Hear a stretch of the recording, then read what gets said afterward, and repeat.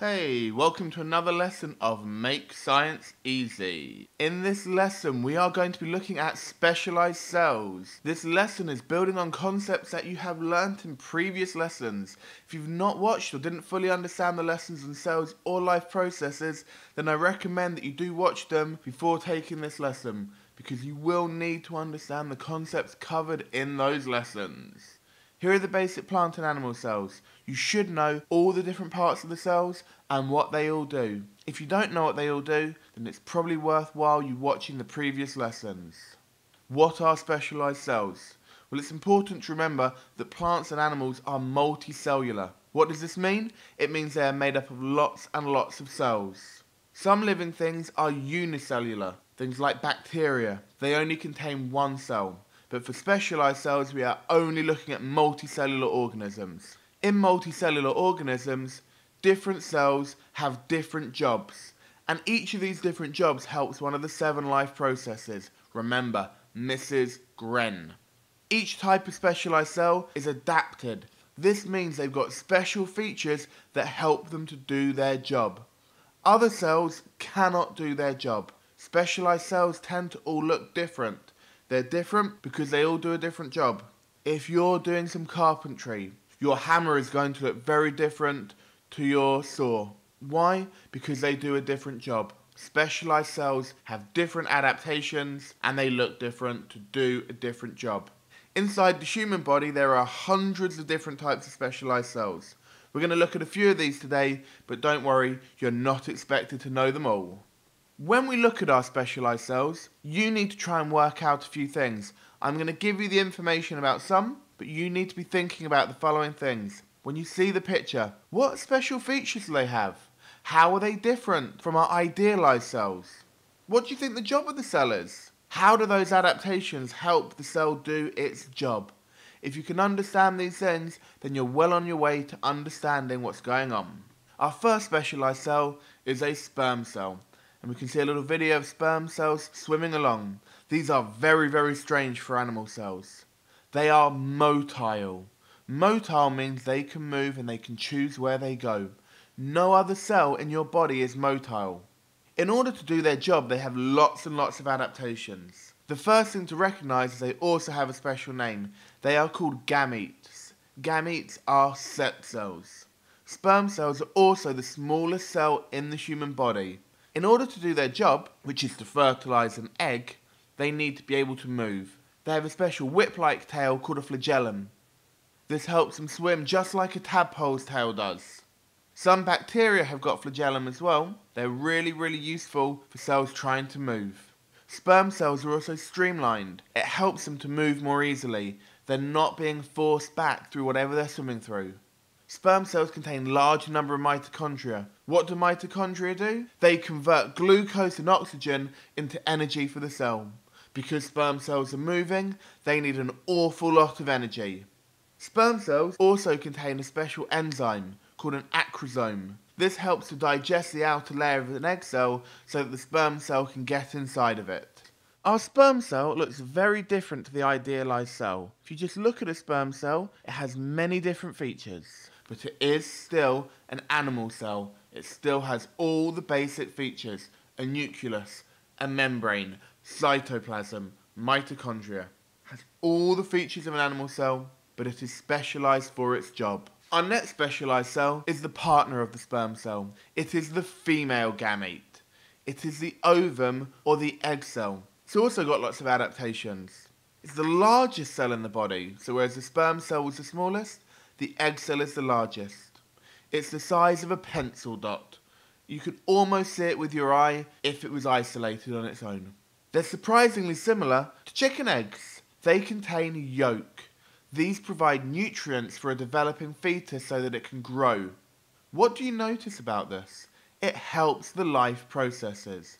It provides nutrition for growth. All specialised cells help the 7 life processes. So in our ovum, we've got nutrition, we've got growth, and obviously we have got reproduction. You can also guarantee there'll be mitochondria in there, so we have respiration. Moving on from our reproductive cells, our gametes, our next specialised cell is called a neuron. A neuron helps to carry signals around your body. Your brain needs to send information around your body. Your brain sends messages to the rest of your body, and it receives information back from your body. It links into the life process of sensitivity. It also links into the life process of movement, because your nerve cells, your neurons, tell your muscles to move. These cells have got lots of adaptations. They're very long. This allows signals to pass along them much more easily. They're insulated with something called a myelin sheath. This means the signal can travel faster and it doesn't get lost. You can almost think about neurons like an electric wire. Electricity is passing backwards and forwards up the wire. They're long, they carry signals, and they're insulated so that the electricity isn't lost. This is basically what a neuron is doing. It's carrying signals around your body so your body can respond to stimuli. Also, at the end of your neuron, you have lots and lots of connections. This means the signal is passed on more easily, and it allows the signals to travel in lots of different places. Lots of neurons together are called a nerve. Our next animal cell is our red blood cell, a vital cell. Again, if we think about the life processes, it helps respiration. It helps to carry oxygen around the body for that vital chemical reaction. And that's the main feature of a red blood cell, to carry oxygen around our body. Again, has lots and lots of special features. Contains a chemical called hemoglobin. Hemoglobin is made of iron, which gives it its red colour. The red blood cell has a biconcave shape. Think of it almost like a donut. It helps to increase the surface area. A larger surface area means that the red blood cell can carry more oxygen. Carry more oxygen means that more respiration can happen. The red blood cell is also very unique. It does not have a nucleus. This is very, very strange. And the reason why it doesn't have a nucleus is, again, so more oxygen can be carried. More oxygen, as we've already said, means more respiration. Vitally important cells. The red blood cell is also very flexible. This means it can travel through small gaps and can get to everywhere in your body. Nowhere in your body is ever far away from a red blood cell, because nowhere in your body can afford to be away from oxygen. Also travelling in our blood are the white blood cells. White blood cells have a completely different job to the red blood cell. They do not carry oxygen. They do not carry nutrients. They are part of the body's immune system. The immune system helps to fight off disease. Anything that comes into your body that shouldn't be there, your white blood cells will attack. They will kill. There are a number of different ways that they can kill them. They can create things called antibodies, which make the invaders stick together. They can engulf the invaders and digest them. White blood cells are your body's defences. They help to protect you from disease. These are just a few of the animal cells in our body. As I've said, there are hundreds of different types of animal cells. We don't need to know them all, but it's important that you recognise when a cell is an animal cell. It's also important that you start to think about the uses of those animal cells and how they are adapted to do their jobs. We're now going to look at some specialised plant cells. The first one we're going to look at is called a guard cell.